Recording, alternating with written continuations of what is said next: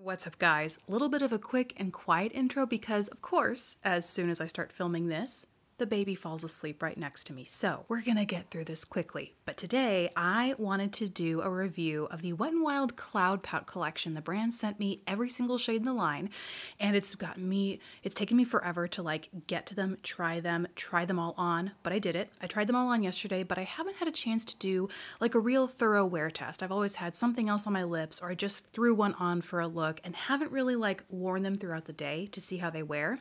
So I figured that's what we'll do today. Do a little vlog style, follow me around, I guess, so we can see how, one of these shades wears throughout the day. And then at the end of this video, I will put all of the swatches. In case you're just here for the review part and the swatches, I'll put timestamps down below for that. But that's pretty much it, so let's go ahead and get into it.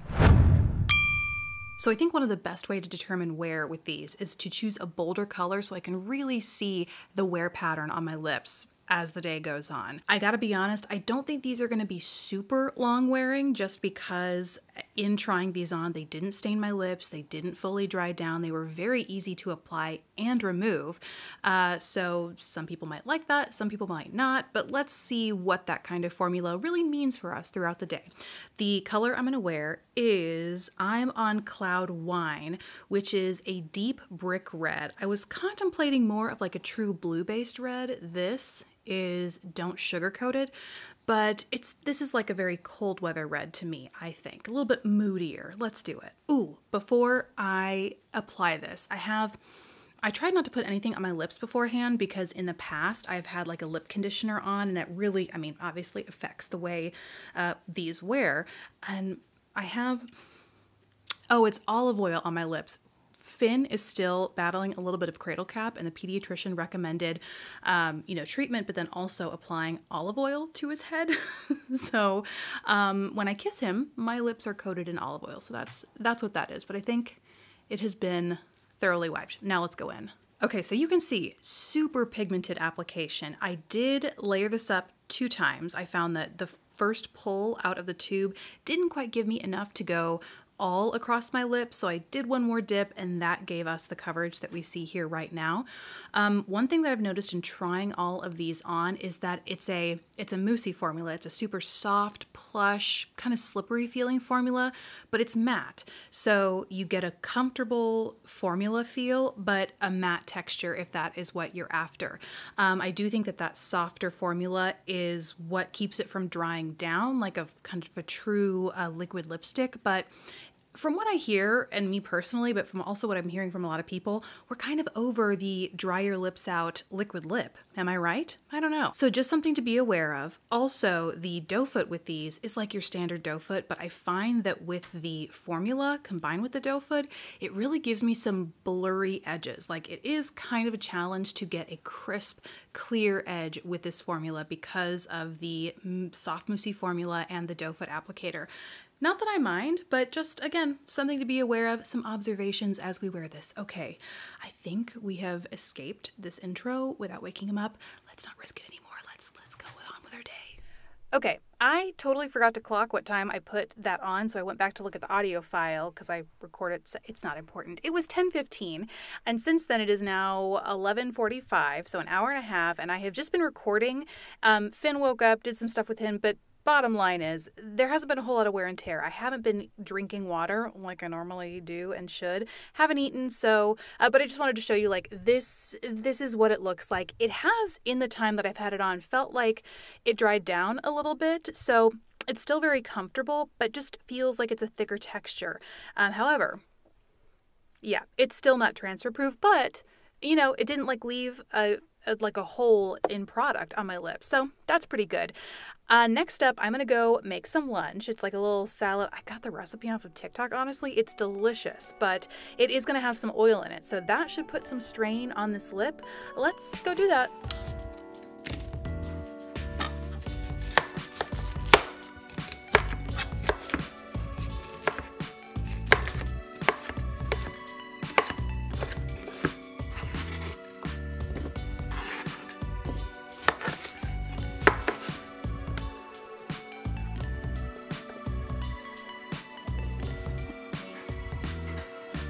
Far off dreams, far off place.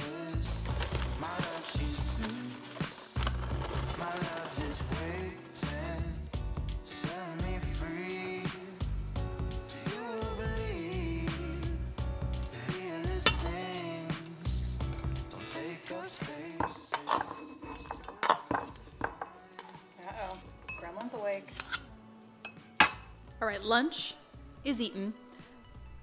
There's not much left of this. It's a little stained. It's a little stained. But it hasn't really bled. The lines are still blurred, but it's, I mean, it's gone. My lips are a little stained, so it looks like I have something on. Excuse me.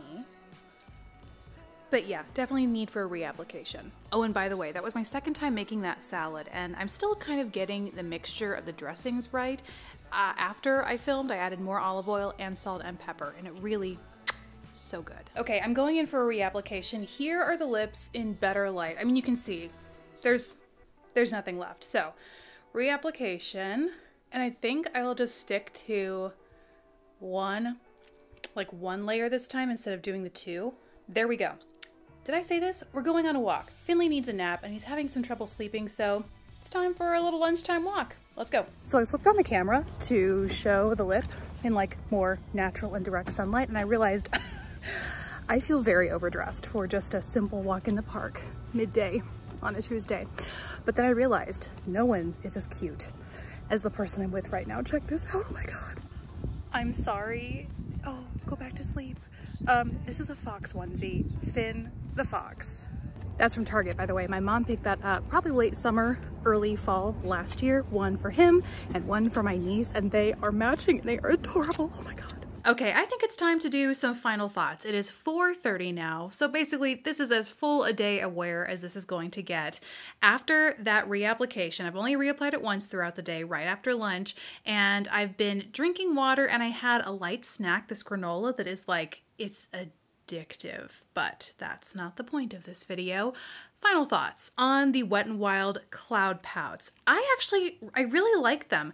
You can see that with light eating and drinking, not as much gets worn away. It definitely does stain the lips over time, which is interesting because I didn't think that was the case when I was just swatching these, but as they dry down on the lips, they definitely stain the lips, so the pigment stays with you, but the texture and the product itself definitely goes away and is also still not totally transfer proof, but it doesn't get uncomfortable on the lips as it dries down. So yes, it becomes a little bit less moussey, a little bit less soft and pillowy, but that doesn't make it uncomfortable on the lips and you still get the pigmentation.